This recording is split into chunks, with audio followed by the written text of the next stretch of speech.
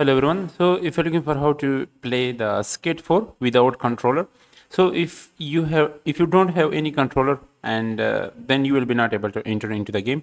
The main screen don't pass you to the game if you don't have connect your controller through PC. So how you can fix it? You need to download any virtual controller on your mobile phone. So let me show you. And so you can download any this type of virtual gamepad or controller on Play Store, or if you want you can also download from the for your PC as well. And like this source fork, and you can download from there as well, virtual controller. So once you download it, then your PC is detected his that you have connect your controller. So let me show you. Now if I connect my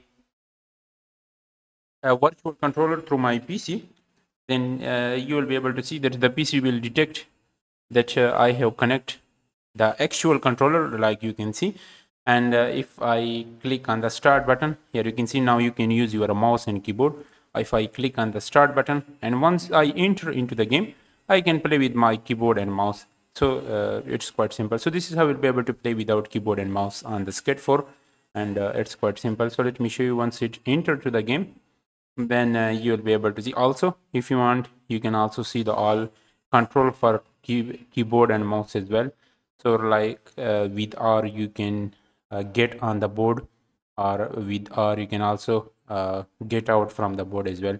So there's like different keys that's available, and you can use that if you want it. So let's wait for it. Once it loaded, it takes a lot of time. The Skate 4 game, it's in the early access, so that's why there is a lot of issue and a lot of this type of problems is occurring in the game. Let's wait for it. But yep, this is the way, and this is method is used by a lot of user to bypass this controller screen. And once you enter into the game, then it's easy, and you can easily play the game or Skate 4 game with keyboard and mouse. So here you can see. Now if I go to the settings, select the settings, then go to the setting again, and then select the let me show you. Go to the gameplay. So in the gameplay you can see with Z you can grab, and with the Q button you can gesture, and this button is steering, but you can use any other button. One button is for push, and escape button for break, and all this control setting. So you can use this, and also let me show you as well. So currently I am playing with the keyboard and mouse, and here you can see I can go easily.